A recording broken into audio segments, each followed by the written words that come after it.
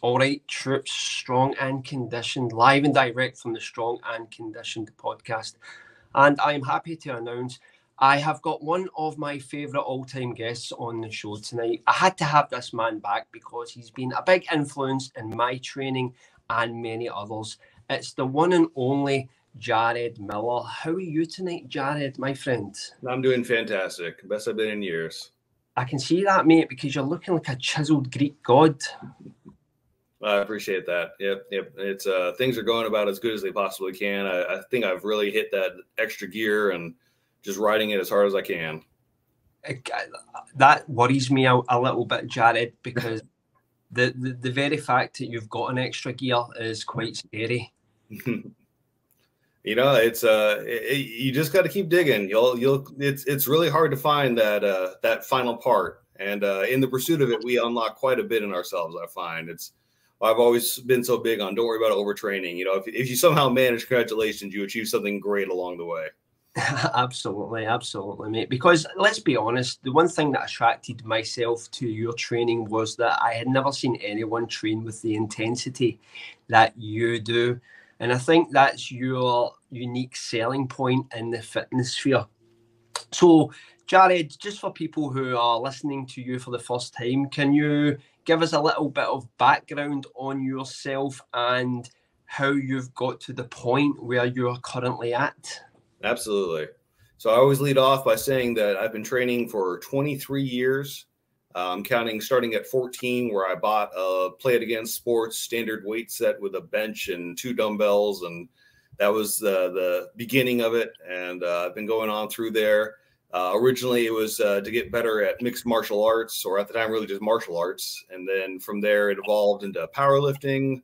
Did 3 meets there. Then I got into strongman. I've done 14 competitions there, started in 2013. And I'll still do a strongman competition here and there. I'm not going to say I'm retired, but you know, unless it's fun, it doesn't really interest me. Now I'm just kind of carving my own path these past few years and just sort of finding my own challenges and competing against myself and seeing what's out there. I'm 5'9". I'm about 181 pounds today. And 181 is what I competed at as a power lifter. As a strongman, I've been a lightweight. Yeah, I read a lot of iron history. I'm a big fan of that. I train in a home gym. I've never had a coach before. And I'm just big on discovery is really what it boils down to. This is just one big experiment. I'm just sort of seeing what I can do and what I can get away with and where the limits are. And so far, it's been hard to find them.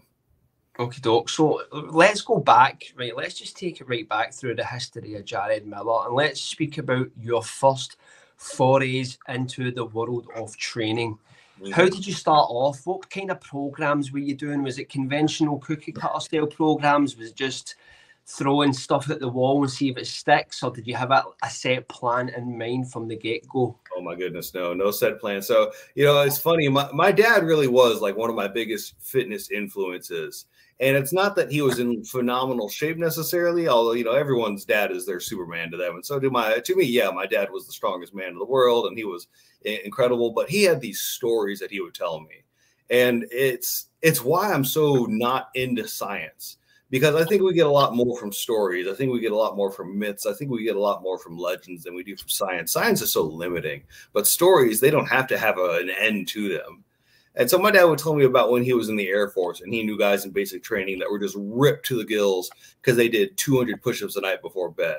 So I'm like, oh, I guess that's the number 200. So I just got to get there. And so I was 14 years old and working my way up to 200 push-ups a night because I'd get ripped to the gills if I did that. And then he would tell me about a guy who got a 6-pack in 6 weeks because he did 200 sit-ups a night. 200 seemed to be like the magic number. And so I'm like, oh, okay, I got to do 200 push-ups and 200 sit-ups a night. All right, cool. I'm going to do that. And then, of course, I got to lift weights because, you know, I saw Arnold Schwarzenegger and he was jacked, and Hulk Hogan and he was jacked. And Hulk told me to say my prayers and eat my vitamins and live clean and lift weights. And Popeye told me to eat my spinach. So I was eating spinach. Yeah, there wasn't a single like book or author or article. There was no science to it whatsoever. It was pure just intensity, throwing crap against the wall, seeing what stuck. I got that weight set from Play It Again Sports. It had a bench press, it had a preacher curl station, it had leg curls, and it had dumbbells.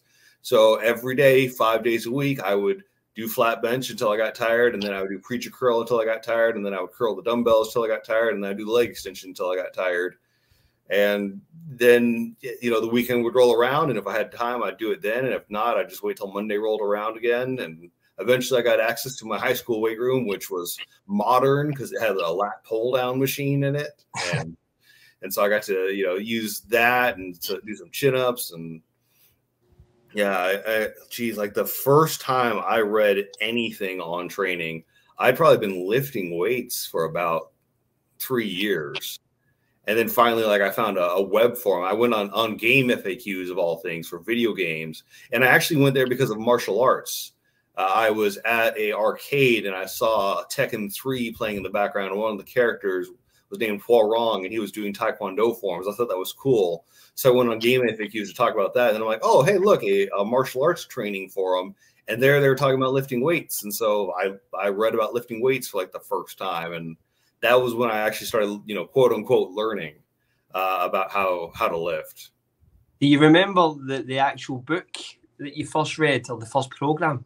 So the first book I ever like sat down and actually read about on training was Beyond Bodybuilding by Pavel Statuline. Right. By that point, though, I'd already been reading a lot of online articles because I was still a kid, right. So I wasn't going to buy anything. So yeah, I read a lot of West Side Barbell, Joe DeFranco's West Side Barbell for Skinny Bastards, articles here and there. I was a little bit aware of T-Nation at that point. Around the time I was 17, I'd seen an article here and there. But yeah, the first time I ever sat down, like read an actual book cover to cover on training was Beyond Bodybuilding by Pavel Statuline. See, that's quite an advanced entry into the book game. I mean, when I think of myself, it was like some daft book that I bought in a bodybuilding shop when I was 16, and it just consisted mostly of pictures and a very generic bro split routine. But it worked. It worked beautifully. That's the thing, yeah. And so I will take that back. There was a book on physical training that I bought before that. Yeah. Yeah, and that was Lauren P. Christopher, who power training. It was something about specifically for martial arts training, and that's why I pivoted from there. It was about developing explosive punches, explosive kicks, and so I did read that book first. I asked for it for a birthday present because I still wasn't going to spend money. But yeah, when an actual book dedicated specifically to lifting, that was Pavel's. And yeah, I never read the muscle mags because I went to an all-boy Catholic high school, and it was one of those, if they saw you reading one of those books, they'd think things and say things. I actually enjoyed the Beyond the Bodybuilding. Something quite amusing about Pavel's style of writing. It was there was a machismo oozing from it, which I think was what kept you reading the book. It was more funny to me than like the information. It was more the humor I extracted from the book. But ultimately, the reason I ask is because I was watching a video the other day, and the guy who was hosting the video, a guy called Faz Lifts, he made a great point, and it was talking about how nowadays we all consider like volume to be the driver of hypertrophy or intensity. But he was going back 20, 25 years ago, and no one thought like that then. All we had was the cookie cutter program. But they worked beautifully at that time. Oh yeah. No, it's absolutely true. And you know, it's this interesting thought people have that when new information comes out, it invalidates old information, and that new success somehow invalidates old success. And it's like, no, it just compounds. There's now even more ways to succeed, which is testament to just how stupidly simple this is. And no one likes to hear that, because when you hear that success is simple, that means that failure's on you. That if the way to succeed is simple and anyone can grasp it and you're not grasping it, then it's a you issue. But if it's complex and mysterious and shrouded in mystery, well, then of course there's no reasonable expectation for you to succeed. You don't have the tools to do so. But guys have been getting jacked for millennia. Like, you know, we didn't have, we had like etchings on stone tablets on how to get strong. And, you know, people were just eating animals and lifting the very same animals and getting jacked because it's so simple. You lift heavy stuff and then you eat a lot of food and your body's like, oh, I guess I better get big then. Hey, before we go any further, can I swear on your podcast? Is that of course, fun? of course. All right. I try to keep it family style, but a lot of times it just kind of comes out. So but yeah, no, I mean, it's just, and so, yeah, I mean, like, you know, bro splits. Everyone's like, oh, you can't do a bro split. It doesn't work. You gotta train a muscle, you know, at least 2-3 times a week. I'm like, well, shit, someone tell everyone in the 60s that, in the 70s and the 80s, like that's all we did was bro splits. And that's because like you hammered your legs. You absolutely hammered your legs. And then you walked like a toy soldier for 5 days. And then finally, like the Monday would roll around and you could finally train them again. So you train them and then just start the whole process over again. And if someone said, hey, you got to train your legs twice a week, you look at them like they're an idiot. It's like, I can't bend my leg and you want me to train it? Like, no, it's done, man. I did 40 sets of squats on Monday. My legs are trained. They're good. So why do you, like, just as a thought, why do you think we've came to this point in fitness where everyone is trying to disprove each other? Well, because there's money. I mean, that's the long and the short of it. Money got involved. The idea that there's a fitness industry is mind-blowing. And I realize here we are on a podcast, and I dutifully have people that support what I do. But, you know, everything I do is for free. And it's because of the fact that, like, the secrets aren't secrets. It's just hard work. And you can't sell that. You can't sell hard work. You can't sell eating right and training hard and waiting. Because patience is the secret. It just takes a while. It's just and any physical endeavor just takes a while. You can't learn how to play guitar in a day. You can't learn how to swim in a day. You can't learn how to speak a foreign language in a day. But everyone thinks you can get jacked in a day, and it's just so weird. And the thing is, if people want it bad enough, someone will sell it to you. Absolutely. And you will disbelieve reality so that you can believe this salesman, so that you can throw your money at them and then buy false hope. And to the point that people really, like, if they succeeded, they'd probably be crushed, because now what are they going to do with all that money and time that they had invested? Like, you know, it's kind of an interesting situation. But if they can just keep chasing this dragon and feeding into the rabbit hole their paychecks, you know, how phenomenal. You know, there's this story about how Joe Weider and Bob Hoffman, they sold barbells. And they went almost bankrupt because you buy a barbell, and if it's a good quality barbell, you can pass that on to your grandkids. Yeah, you buy it one time. So they switched to supplements, and you buy a supplement, and you're out of that supplement by the end of the month. You got to buy the supplement again, and suddenly Bob Hoffman and Joe Weider are millionaires. You know, it's just the reality of the situation. Yeah. There seems to be like a cyclical nature of information. Mm-hmm. I cast my mind back to Dinosaur Training always stands out by Brooks Kubik. Mm-hmm. When Dinosaur Training came out, no one squatted. I remember a time when you went to the gym and the squat rack, if there was one, was always empty. Oh, yeah. Oh, yeah. You always got your spot on the squat rack. And then the works of Brooks Kubik and Stuart McRoberts started to filter through, and squats and deadlifts became the big thing. Joe DeFranco and co, like, sort of bringing that message forward to the point where we've still got some residue of that level of thinking. Mm-hmm. And you cannot get a squat rack in the gym for love or money. They're all taken up. But at this point, we're starting to get pure hypertrophy, mechanical tension, resistance profiles, angles, and that movement towards the machines and cables is coming back again.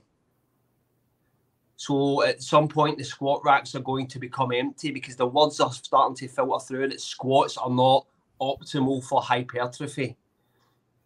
And so I think that's my issue with fitness in that context, is that it just becomes like cyclical.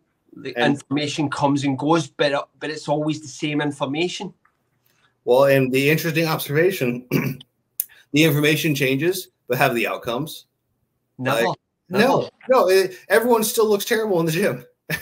Everyone still is not succeeding in the gym. It's not like suddenly Bruce Kubrick came down with stone tablets and suddenly the world was jacked. Like, people who were doing the machine circuits suddenly just started squatting and were still doing terrible because they never keyed in on the effort being the driver there and the consistency. They thought it was the method, and they just always want the method to be the answer, and the method's not the answer. The method is merely a delivery mechanism to the end result, to the outcome. Okay, so let's expand on that. What are the ingredients for success in a program, Jared? Well, so, I always have my big three, and that's effort, which I like to call intensity, but you say intensity and people think that means percentage of 1 rep maximum, and it gets stupid. So effort, consistency, and time, and that's it. So you gotta work hard. You have to frequently work hard, and then you have to do it for a long time. And people like mix up what consistency and time means. But what will happen is, like, people will have like one good workout, and then they'll either stop working out for weeks or months because spring break, ended and now they don't need to be in shape, or they're just phoning it in. And then, maybe another good workout comes along. It's like, no, like, you gotta, every single workout, you got to put in as much as you can. And then people get stupid about that. And they'll be like, oh, I got to take pre-workout. I got to psych myself up. It's like, no, I train at 3 or 4 in the morning, often fasted, no stimulants. And usually it's the last thing I want to do. I legit wake up and think to myself, I do not want to do this. And I go in and I just pour myself into it. And sometimes I don't even come close to my best numbers, but my effort is still right up there in the red line the whole time. And so maybe I could drop from having squatted one weight for 30 reps, and now I can only do it for 20 reps that day. But at the end of that 20th rep, my eyeball is bursting out of the socket and I've blown out all my blood vessels. Congrats, Jared. You achieved your goal. You hit the max effort that you needed to succeed. Yeah. So in that respect, effort's only like relevant to the day where you perform the actual session, as opposed to being some attribute that you can scale accordingly. Mm-hmm. Yeah, exactly. It's all within context, and that's the thing. People don't like that. People want to know what they're going to do before they get there, and that's so funny to me. Chaos is the plan. I've been saying it for quite a while now. Chaos is the plan, because when you embrace that, you have control of the chaos. But if you go there and say, well, in order for me to succeed, I did 4 sets of 3 yesterday, so I have to do 4 sets of 4, and then you don't do it, you're crushed. It's like, yeah, but think how much harder you worked today to not get that 4th set of 4 versus the last time you did it where it just came easily. Like, no, you're growing. You're putting your body in a state where it's learning, hey, there's this demand signal being placed upon me where I need to improve, because if I don't, I will die. And that's ultimately what it boils down to, is we're just telling the body, you need to improve, you need to improve, you need to improve, or there are consequences. Yeah. And if it doesn't understand that, it has no reason to improve. So see, in that respect, like, just as a thought here, it's all about just steadily increasing that baseline as opposed to becoming super fit. It's like, just let's keep taking that baseline and keep just pushing it up a notch over time, instead of like having these ball busting sessions that just get more intense as time comes on. Just having that foundation which we can steadily improve. Yep. And that's what's really kind of funny to me is oftentimes I'll post a video on YouTube of me doing a conditioning session, and I'll title it like simple conditioning, quick conditioning, and that one lights up like gangbusters. And people are like, oh, this looks like such a ball buster, I can't wait to do it. And I'm like, guys, that was like my weekend. Like, I got 20 minutes. I got to get something done today. Like, I feel stiff sort of work. This was me. But when I post, like, I'll post me like giving my soul in a workout, and just everything's out there. I'll get like 3 thumbs up and no comment, and it'll get like 56 views. Because people won't appreciate those workouts that you're talking about, where it's like, hey, guess what? Today I pushed myself just a little bit harder. They want to see something that's somehow more approachable as a result. And no, it really is. And the same thing, I get driven nuts because I'll share something I've done, and people are like, well, you can do that because you're a cyborg and you're a robot. It's like, dude, I was a fat 13-year-old kid. Like, I built up to this just over time. Anyone can do that. It's just, do what you're doing today, then just do a little bit more than that tomorrow. And yeah, you'll eventually build up where this is just punching the clock. Yeah. No one sees the story. They just come in like during the highlight reel, Mm-hmm. and they just make these massive assumptions, not fully understanding what you did to get there. Because I know you spoke about your diet, like when you were growing up. Mm-hmm. Yeah, I mean, can you speak about that and how that got you into such a condition that you had to make that change? Or well, and so yeah, absolutely. And so again, I don't fault my parents at all. My parents loved me. They absolutely loved me, and they loved me by being providers, and they loved me by teaching me independence. And I love that about them. But as a result, when you take a not grown up adult and you give them all the tools they need to be independent, they're going to not make good decisions. You know, I knew how to make breakfast. That was Pop-Tarts. I knew how to make lunch. That was leftover pizza. I knew how to, you know, and so I took care of myself just fine. And so I ate a lot of, you know, just overly processed junk, and I didn't know any better. And, you know, nutrition was so terrible back then anyways, as far as the information went. You know, we all thought that grains were the savior and they were going to make us all, you know, better and fitter, and meat was bad for you and eggs were poison. And so, you know, I ate a very grain heavy, low protein, highly processed food diet leading up till when I was 14, at which point I was still eating a lot of the same foods. I was just eating less of them, which was a good lesson. You know, it's because portions, at least in the United States, are just ridiculous. And you know, it's learning about how to walk away not stuffed from a meal. That was a big lesson.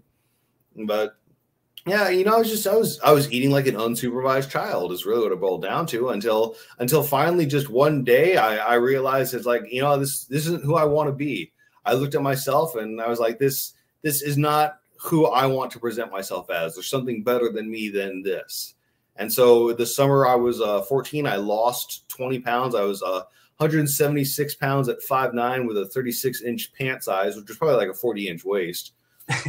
And I dropped down to about 150, got down to like a 32-inch pant size. And yeah, it was, I from there, that was the start of it.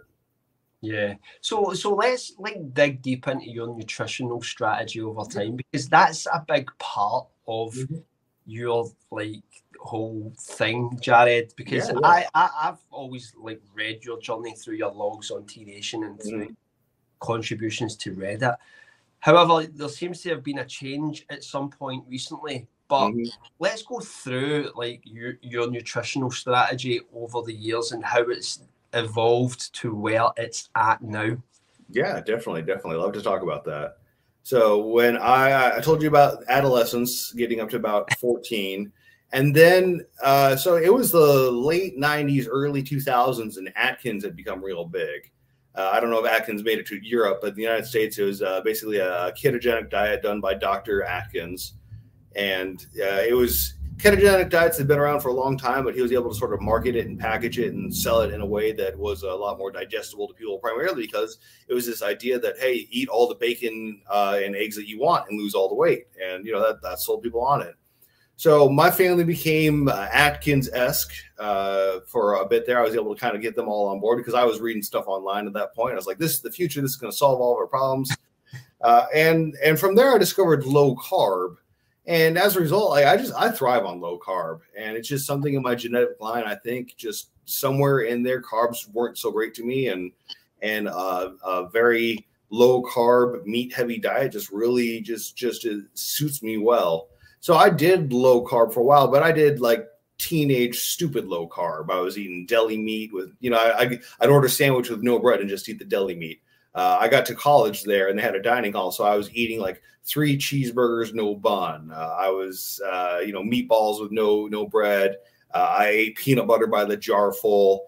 And again, just I was a broke college kid on a meal plan, and I met my wife in college. And so I frequently tell young men, hey, find a really attractive girl that likes you and wants to buy you food, and that'll cover another portion of your meal plan if you're an athlete looking to get bigger. Because she absolutely took care of me. My in-laws are actually coming into town today, so their sponsorship of me continues through the years. But so yeah, I was doing that in college for quite a while, and then I read Super Squats by Randall Strawson. And he talks about drinking a gallon of milk a day in there. And that was the senior year of my college. And I decided, yeah, game on, let's give that a go.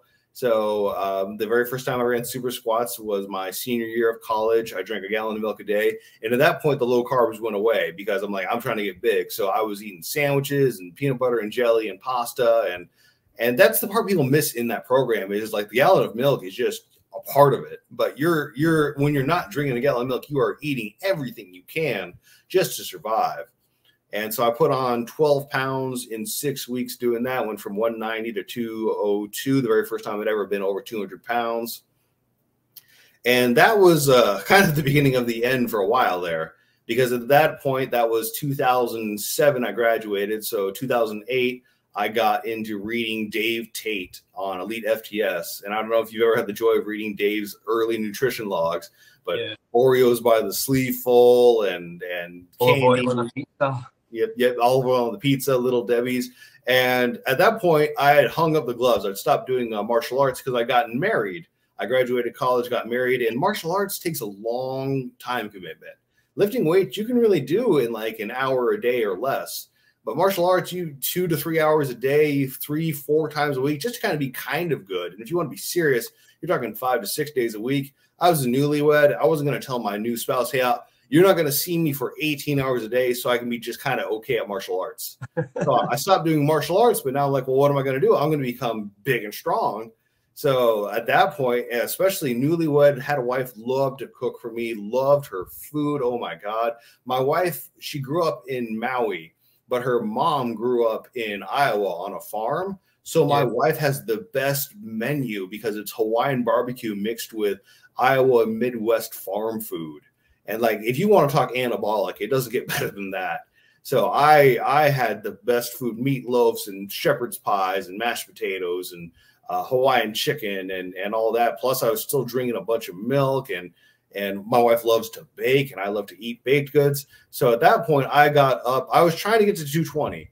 And it's because at the time, Matt Kroslowski, now Janae Kroslowski, he was 5'9", same height as me. He competed as a 220. So I was like, well, if I get to be 220, I'll be jacked like Kroslowski, which doesn't work that way when Kroc was cutting down from 272 and I was moving up to 220. I got up to 217 pounds, which is the highest body weight I'd ever been. I was strong as hell for being 21 years old, but I was certainly pretty fat at that point. Right. So you were trying to get like to Croc's level, which was what, from 270 down to 220? You were trying to get it 220? Yeah, exactly. How did he at the time look? I mean, Kroc as a 220 athlete. I mean, he went on to bodybuilding, got even leaner, but as a power lifter, Kroc was jacked out of his mind at 220. Just ferocious looking, lean, full abdominals, giant muscle bellies, and of course I had it in me. It's like I wanted to be strong, but I also wanted to be jacked. You know, I couldn't be a bodybuilder, of course. No, bodybuilders are weak. But you know, a strong power lifter or a strong man who's also jacked. Yeah, that's absolutely the thing. Yeah, like just to go off on a tangent, Kroc was like, Kroc's videos were legendary at the time. The deadlift videos, the intensity.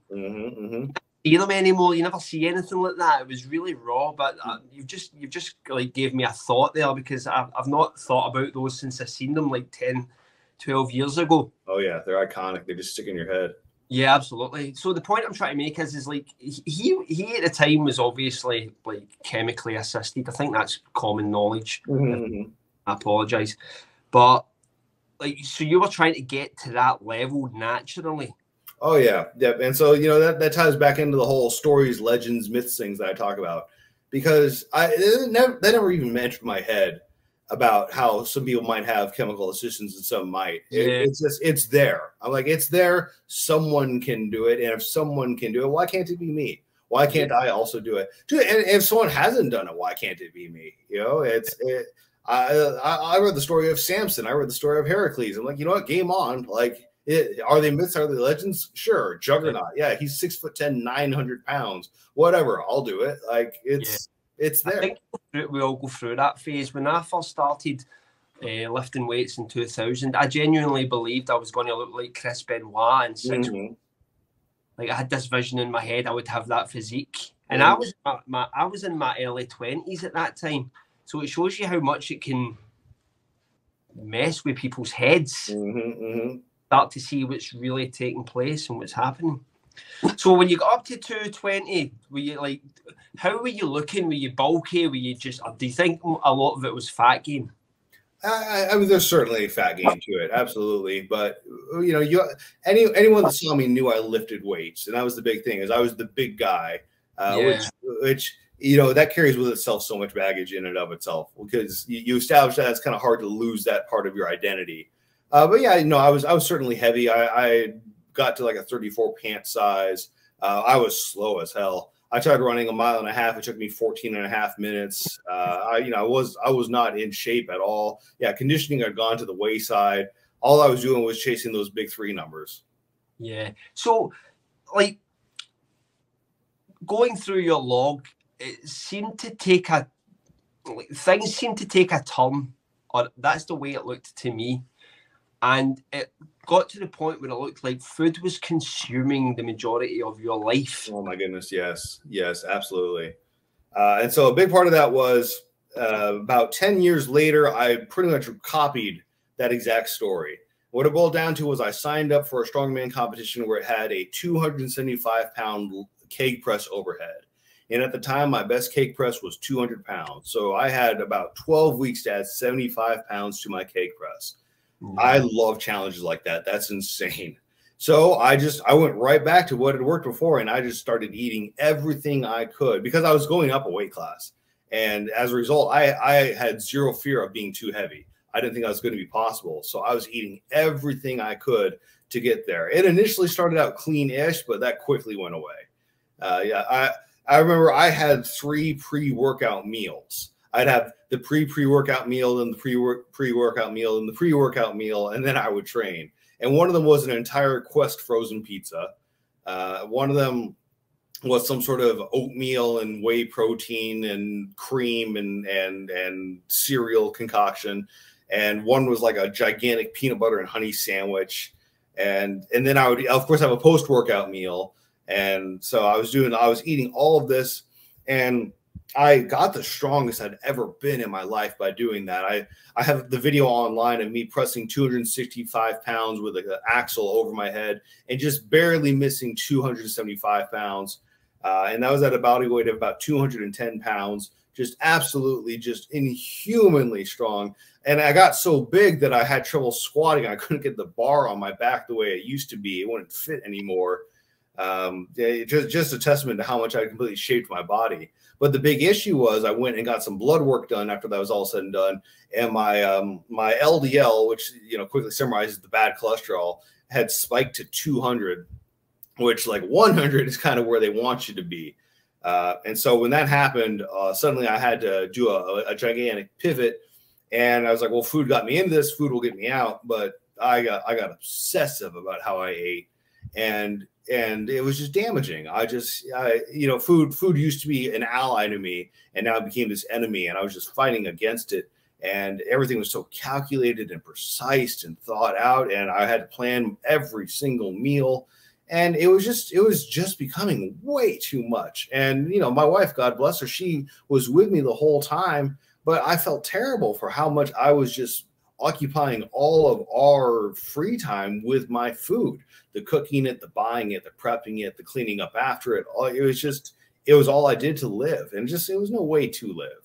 Yeah, I remember specifically when you would go on trips to work, and you would post photographs, and it's almost like you were taking like a cooker.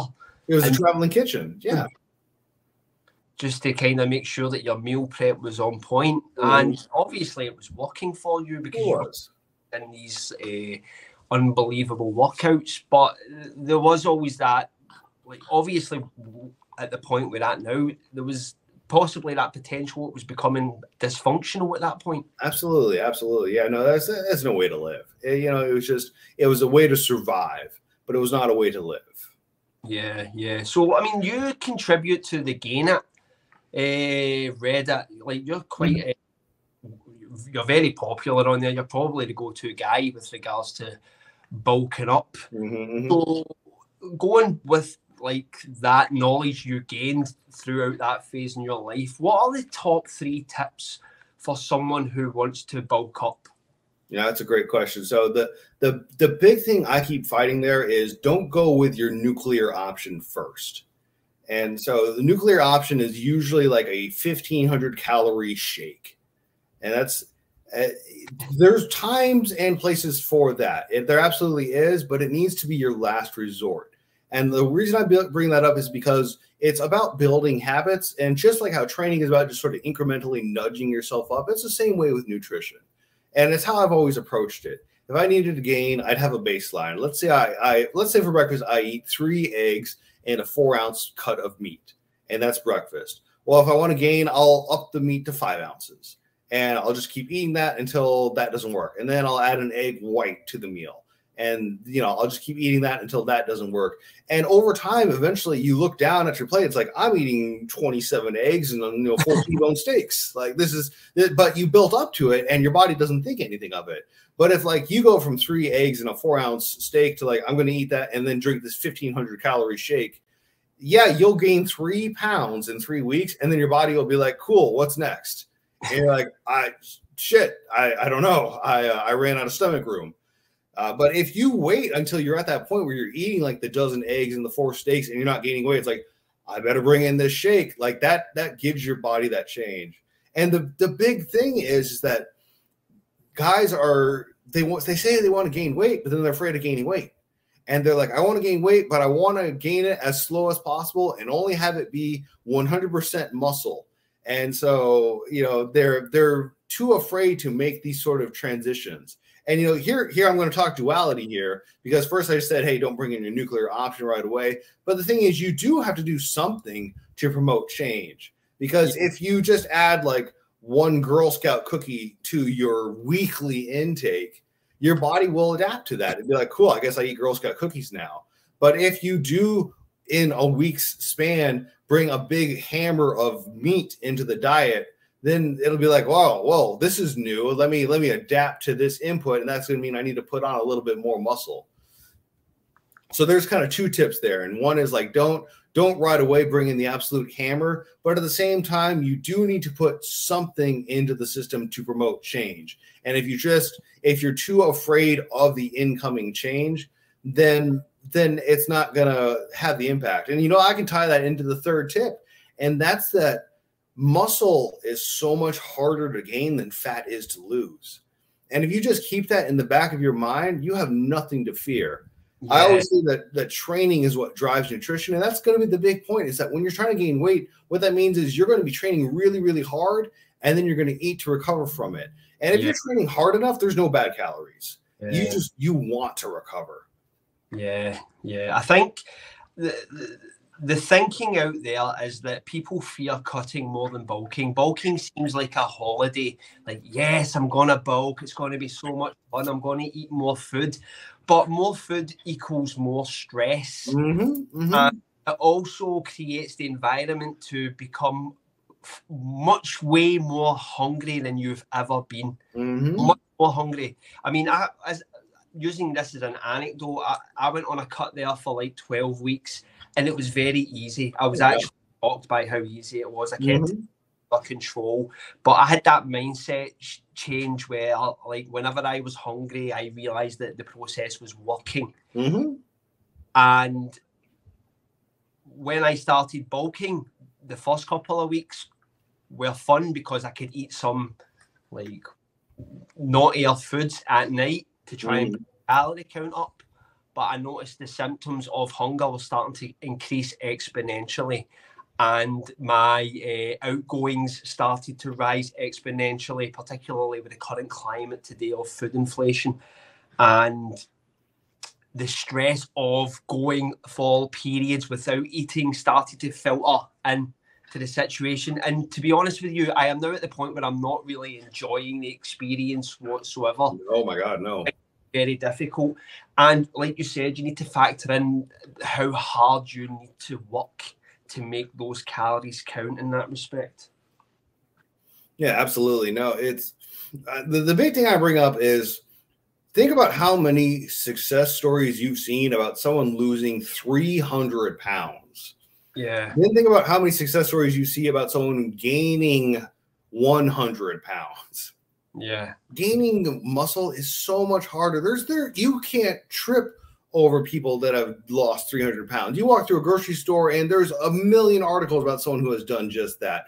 But try to find people that have put on serious muscular body weight, and there's so few. That alone shows you just that anyone can lose fat, anyone can lose weight, but not that many people can get jacked. That's the easiest metric for how hard one activity is versus the other. If the average person can do it, it's not that hard. Yeah. I think how many people have a high school diploma and how many people have a PhD. Like that just, you know, simple terms. Yeah, I think it's perfectly distilled, because I work in a gym, and the amount of people that come into the gym and tell me they do not want to put on large amounts of muscle. Yeah. And I'm always looking at them like, Jesus Christ, man, like you don't know half of it. I don't want to accidentally make $3 million. Okay, well, yeah, we'll do our best to not let that happen. Right. So let's move on to the diet nowadays, because I know you've had a really profound experience as of late with your nutritional strategy. I've seen that in your writings. A lot of it resonated with me, because although I don't comment, I still read your stuff. I'm always keeping on top of what you're doing, and I appreciate it. I could tell there was a really profound experience that had taken place recently. It's almost like an epiphany you had. Yep. That sums it up really well. And so the big thing, I'm big into duality. I'm big into extremes. Moderation's never been my thing. And so I went from super squats. I went from eating everything that was not nailed down and putting in as many calories as possible to just being done. I was done eating. I was done actually putting food in my mouth. And the easiest solution for that was the velocity diet put out by T Nation and Biotest, which Jamie Lewis also co-opted as the Apex Predator diet. Both of them are premised around the same idea, and that's that the majority of your nutrition comes from protein shakes. And so I have to do a double pause there, because for one, the Gain It community, they're so big into shakes, and I'm so anti-shake on there that people have said, you know, I've turned coat there. But you and I both grew up in an era where protein shake meant something, and that was a scoop of protein or two in water, maybe milk. It did not mean this protein and peanut butter and rice and cereal and oatmeal and pea protein and gelatin and ice cream and heavy cream. Yeah, like that's, I tell people, it's like, if you have 50 grams of protein and 200 grams of carbs, it's a carbohydrate shake. Like how do you not understand that? Yeah. So yeah, this diet is actually, just sorry to interject, but no, go ahead.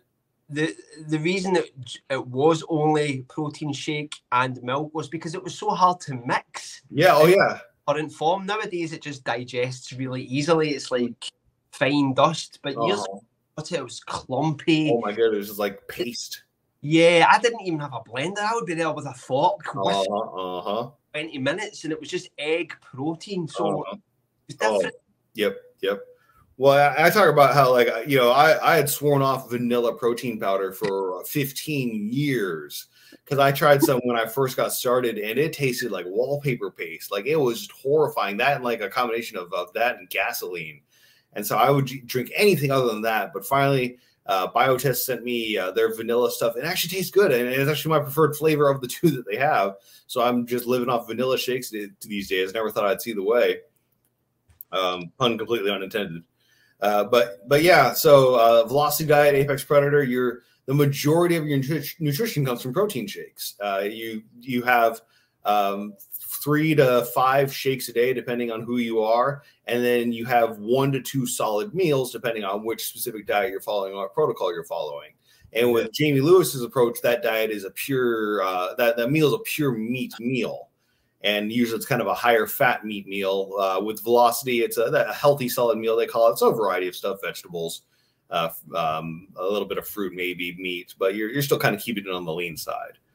And, you know, the thing was, after all this time I've spent living as insane as I live, training as hard as I train, like an all shake diet, that was nothing. I mean, the biggest thing I had to do, which I wrote about in my Family Man series, was I needed to make it so that I was eating in a way that was good nutritional modeling for my kid and allowed me to be social with my family. Because the original Velocity diet had 1 meal a week. And I just wasn't going to do that. I was like, no, I need to have dinner with my family. And ideally, I want to have breakfast with my kid too. And bear in mind as well, Jared, the Velocity, I mean, I'm not too up to scratch with the Velocity diet, but the Velocity diet didn't have a guy like you in mind. When like you train like Jared Miller. So they weren't thinking, right.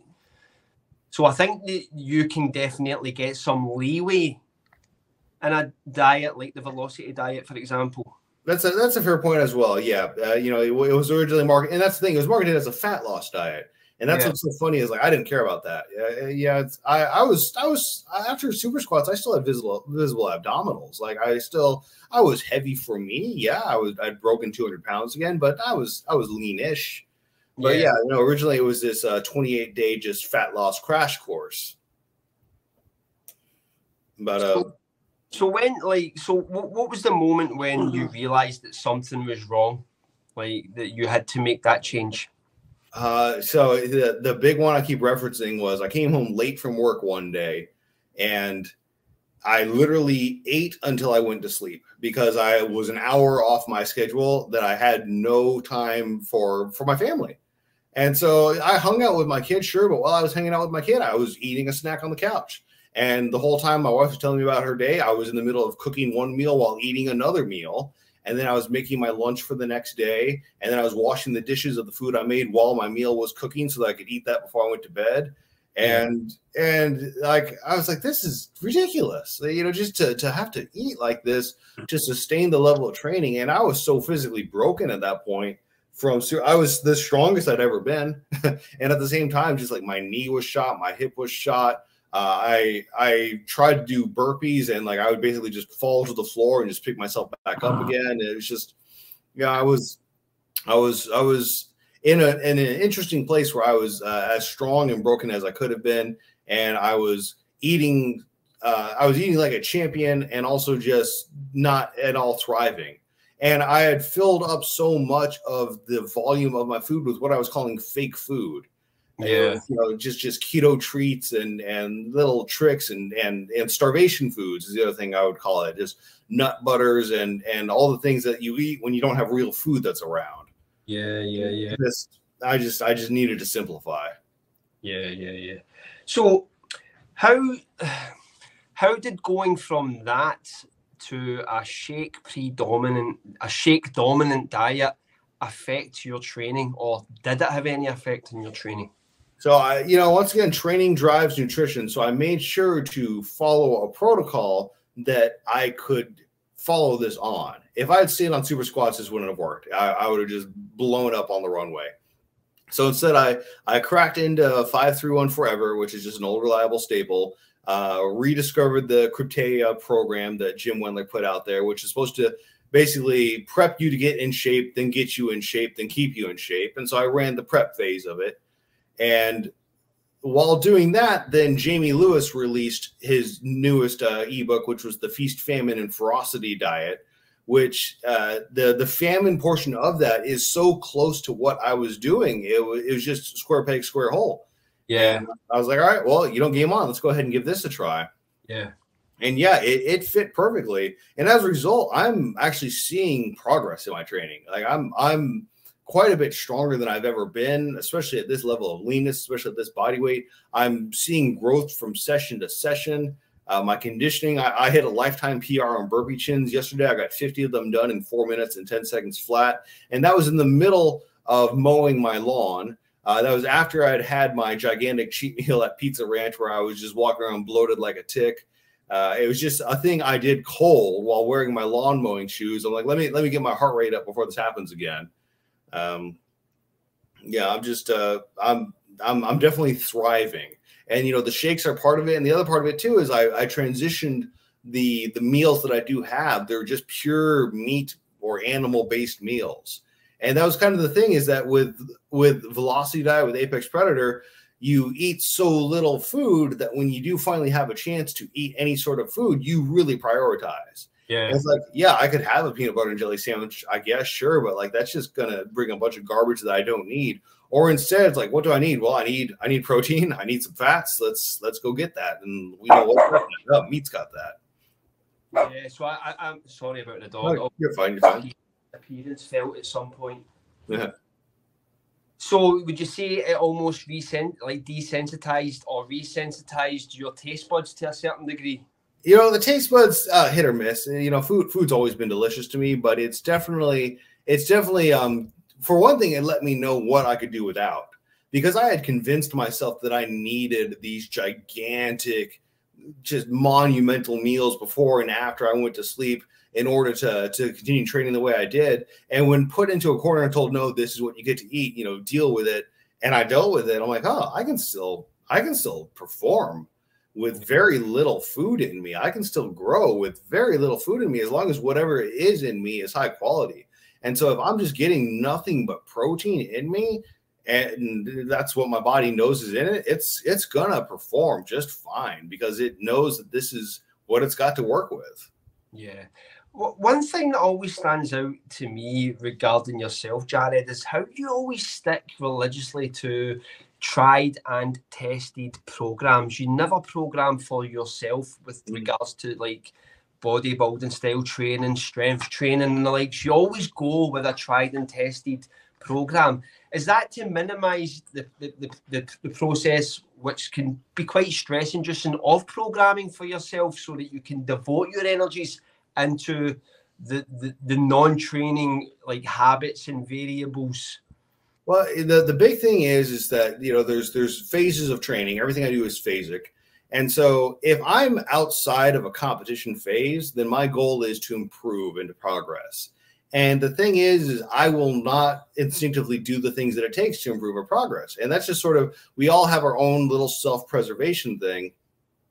And what that boils down to is that we naturally will do the things that we're good at, and we'll avoid the things that we're bad at, because we want that affirmation of just doing the things that we like to do. When I want to do my best in a competition, I do program for myself, because I'm very good at knowing what I'm good at, and I'll just keep doing those things and get really good at them. But when I need to grow, when I need to change, when I need to progress, I need someone else to tell me what to do, because they're going to make me do things that I won't naturally do on my own. They'll make me do front squats, which I'll avoid. They'll make me do a lot of different rows, which I'll avoid. They'll make me do just the things that I don't typically will do. And as a result, when my body is put in a situation where it's doing something it doesn't naturally gravitate towards, it has to change and progress and adapt to those demands that are put upon it. But when I tell it, hey, we're just going to do the things that we like to do, it thrives, but it doesn't change. It gets really good at the things it's good at. Yeah. Okay, so going by your lengthy knowledge on tried and tested programs, give me the top 3 programs that someone should use if they are looking to lay on some serious lean tissue. Absolutely. So I don't know what the first one's going to be, but I'll let you tell me. It's definitely going to be super squats. Absolutely. And of course, when I say super squats, please don't just do the program. Please don't just do the program. There is a book. It is a short book. It can be read in an afternoon. Read it multiple times, because it will answer all the questions you have, and it'll tell you how to run the program. Because every single person I know that tries to run the program based off YouTube clips and things they found online, they crash and they burn and they screw it up so bad. And it's really not a complex program, but it does have some nuance, and it needs to be understood in order to be effective. Okay. So we've started at number 1, so we're obviously moving up the ladder. Yep. Beyond that, it was going to be John Anderson's Deep Water program. I cannot sing its praises enough, because it will put you in a situation you've never been in before, and it will force you to grow. It will traumatize you. I love telling this story, but there's 10 sets of 10 in the very beginning of the program. And when you move on to intermediate, you get those 100 reps done in fewer sets. But during those 10 sets of 10, you go through a transformation. And in between set 6 and 7 on one of the squat workouts, I was laying on my back, because that's what I started having to do because I was so exhausted. And in the 4-minute span between those 2 sets, I literally contemplated selling my entire home gym and quitting lifting.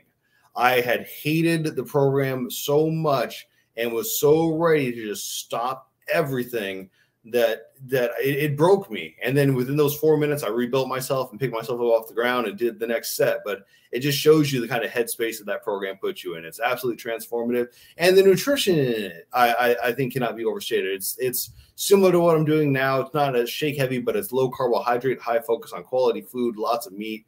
I don't think you can go wrong with that. And then I'm just going to do the plug for what I'm doing right now, and that's the Jamie Lewis Feast, Famine, and Ferocity program. And I realize I've only run it one time, but it's been life-changing for me. It absolutely has. I've bugged Jamie enough to the point that I think he's ignoring my texts and Facebook messages now. But his book, it also contains nutritional information in it. It has a full program in it, has a full protocol, and it really just opened me up and liberated me to make these sort of decisions that are necessary. And the thing is that Jamie fully encourages experimentation in the book. So if you are the kind of guy that can't stick with a full up program, then it still suits you, but it gives you the tools necessary to be able to sort of make these sort of radical transformations. I love the book because Feast is one phase of the program, Famine's another. So it actually has built-in periodization, which I'm big on. It's phasic training and phasic dieting. And so if you need just an all-in-one sort of approach to training in a very short ebook, it'd be a fantastic read to get started. Yeah, yeah. So when you made that point about deep water, contemplating selling your home gym, was that a spark that lit the flame for having this conditioning heavy mindset? No. It was really back. What drove that was the LDL high diagnosis. Right. Okay. And so that actually happened well after my initial run of deep water. Deep water, I definitely started including conditioning, but it wasn't until I had to turn the ship around health-wise that like conditioning became the big driver in my training. Prior to that, conditioning was cool. I thought conditioning was dandy, especially as a strongman. It was helpful. I did a lot of conditioning medleys. I wanted to be in shape. But when suddenly my actual health and future was compromised, then I said, maximal strength, it's gone now. I don't care. I just want to get in shape, and I want to be in the best shape of my life. And in doing that, you spending a few years focusing on that, then getting to rebuild from there, I was in a great state to rebuild. Yeah, yeah. So what would you also give, if you were to give 3 pieces of advice to people, like having learned what you have from using these programs and training throughout the years to gain muscle, what would it be? So the big one, of course, is training drives nutrition. You're not going to force an anabolism and muscular gain by just force feeding. And that's where people screw up, is they'll just do the bare minimum in training, and then they'll sit down at the Chinese buffet and just gorge themselves and then be like, all I did was get fat. It's like, well, yeah, you weren't training hard. I mean, of course, that's what happens when you eat a lot and don't really work very hard. But instead, like deep water is a great example, because you finish a deep water workout and it's like a timer is going off, and you have to just eat until the next workout. And you hope and you pray that you ate enough between those workouts that you recovered. And I would legit run out of time on my lunch hour. I would just get the fork and just eat and eat. And then I ran out of time. I'm like, God, I hope that was enough food, because I have to do another deep water workout tomorrow. And by the skin of my teeth, I'd manage sometimes. And other times I'm like, you know what? I better eat before this workout. I better do something. I got to come up with some sort of solution. So that's the big thing, is you need to train hard enough to create a stimulus in your body so that it will want to put on, so that it will have to put on muscle. It has no choice but to put on muscle. And then at that point, when the engine's hot enough, it'll burn anything. You will put fuel in it and it will turn into muscle. Other tip too is real food. Eat real food. And what a bizarre concept that is to have to say that, but it's true. People don't want to cook. People don't want to put in the bare minimum effort of cooking. And with air fryers and instant pots and just all the kitchen gadgetry out there, there's no excuse now. Yeah. With a Foreman grill and an instant pot, you can make just about anything, and it'll be easy. Yeah. And I have zero sympathy for people that talk about getting bored with food. You know, it's like what a pleasant luxury to have, that you can have the freedom to be bored of food. Yeah, absolutely. I'm so, you know, I have zero sympathy for your plight. The rest of us will just eat a dozen eggs and call it good. And so, you know, just if you focus on just eating just real human food for the majority of your nutrition, and then have treats and gap fillers where needed, you'll be fine. But if you fill everything with those gap fillers first and have no room for real food, you're not going to grow. And that pisses people off so much because it's unscientific. But you know what? Prove it to me. Go ahead and eat a diet of nothing but Pop-Tarts and whey protein. I'll eat a diet of steak and eggs. We'll see who looks better at the end of it. It's a no-brainer. You know, people don't want to believe it. And, you know, that'd probably be the final point, is it's simple. And if you're making it complex, you've probably screwed something up. It really is not that hard. People have been getting big, strong, and jacked for millennia. And all they did was they worked hard and they ate big. And if you're not doing those things, then you're not going to succeed.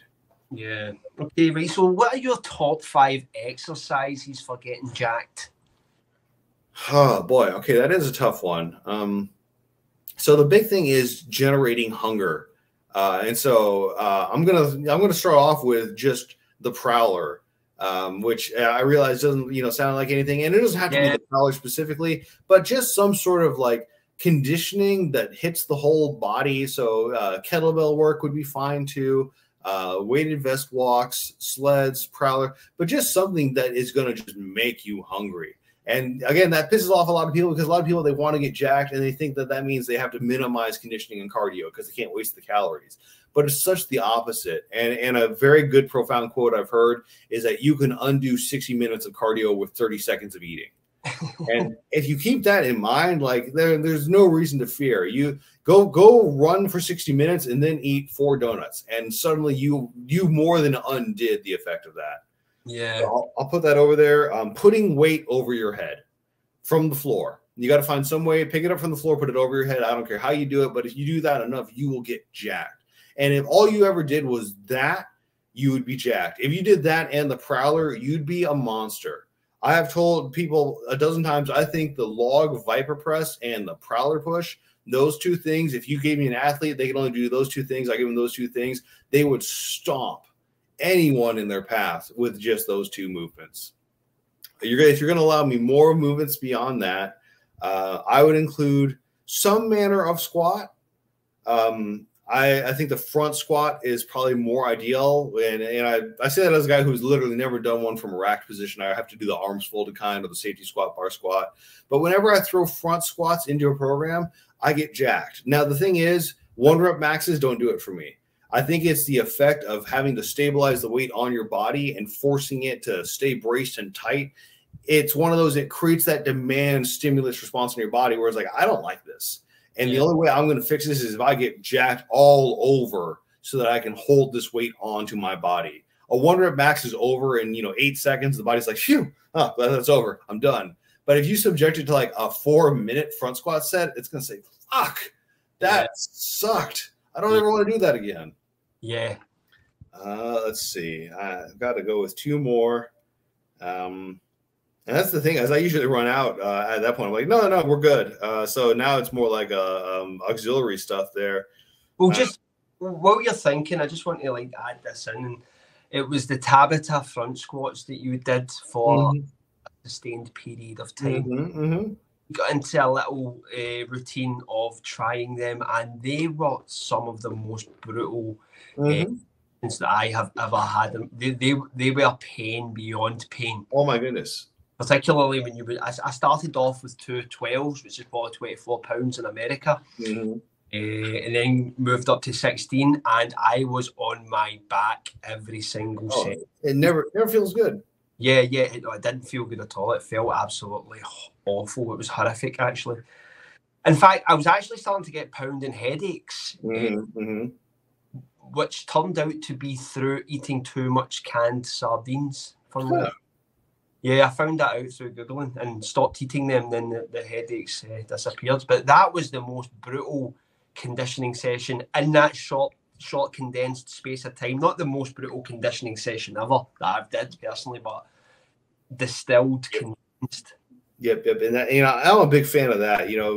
Whenever I can get when I can get the dosage as small as possible and package within that as much intensity as possible, I think that's just money. I hate having 30 minutes to work out because that just stretches on forever. But you tell me, hey, you have 4 minutes, oh man, game on. This is going to be amazing. Yeah. So we've got moving, we've got putting stuff over your head, we got front squatting. I'd probably throw in, you got to get in some sort of, this is a great one. Loading. And so take a log, a keg, a sandbag, a stone, pick it up and just put it onto a platform or put it onto your shoulder. I think that is phenomenal. And what's great about that too is it's got no eccentric. It's got no eccentric load to it. You pick it up, you put it on the platform, it falls. Same with the prowler, same with putting weight overhead. And what's great when you don't have an eccentric, people talk about how the eccentric is the muscle builder, which is true. But if you want to train something a whole bunch of times and you don't have that eccentric load, you can just keep hammering the hell out of it. So it's great for active recovery. It's great for being able to come back to training multiple times. It's great for building up just incredible volume.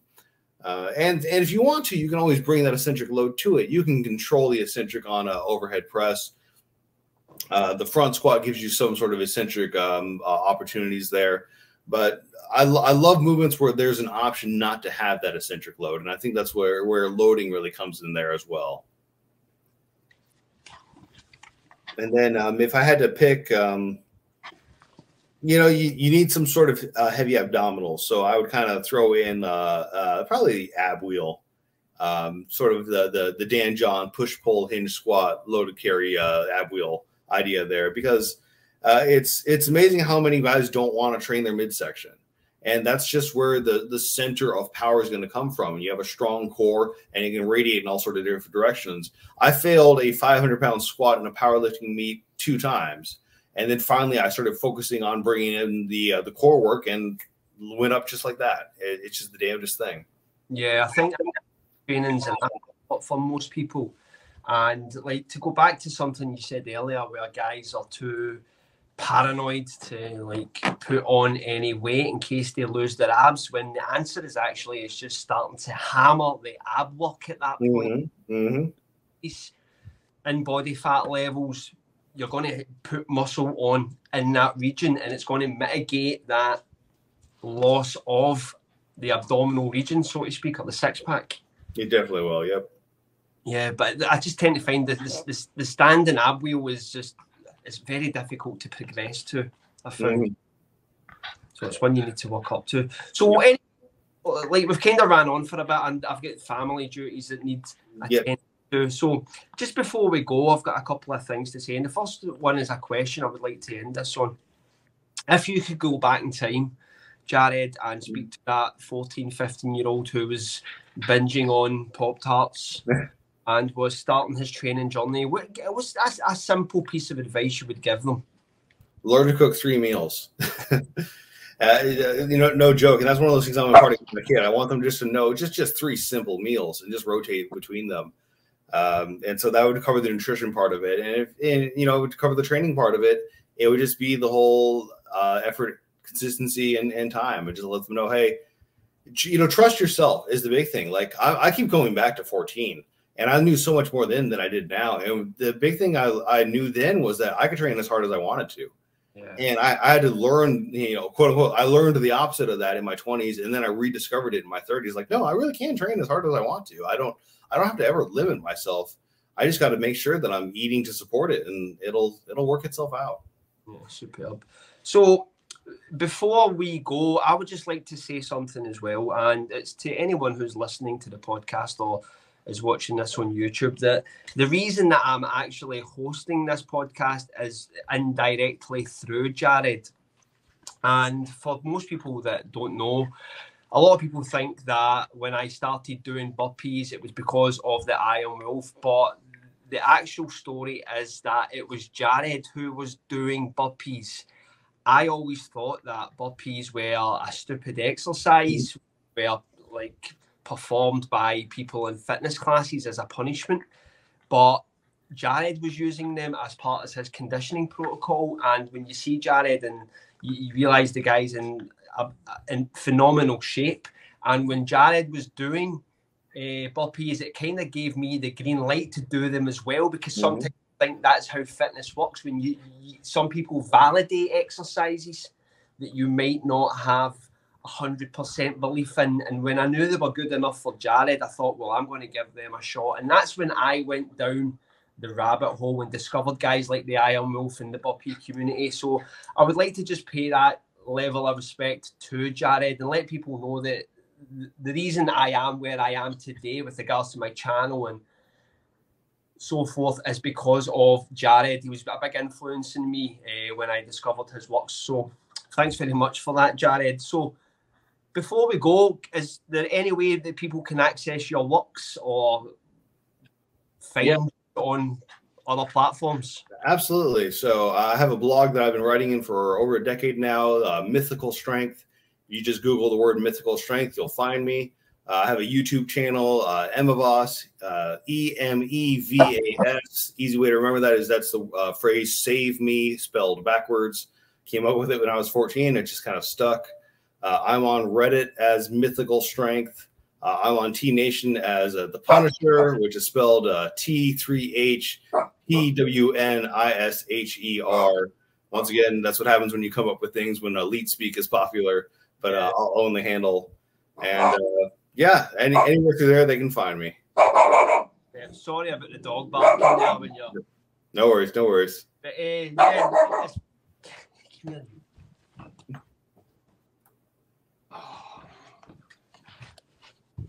this guy is his podcast fuel. He's been a nightmare for the last couple of podcasts. Yep. That's how they are. But anyway, hopefully we can drown that noise out in the edit or whatever. So listen, Jared, it's been an absolute pleasure speaking to you. It's been a joy. I always enjoy speaking to you.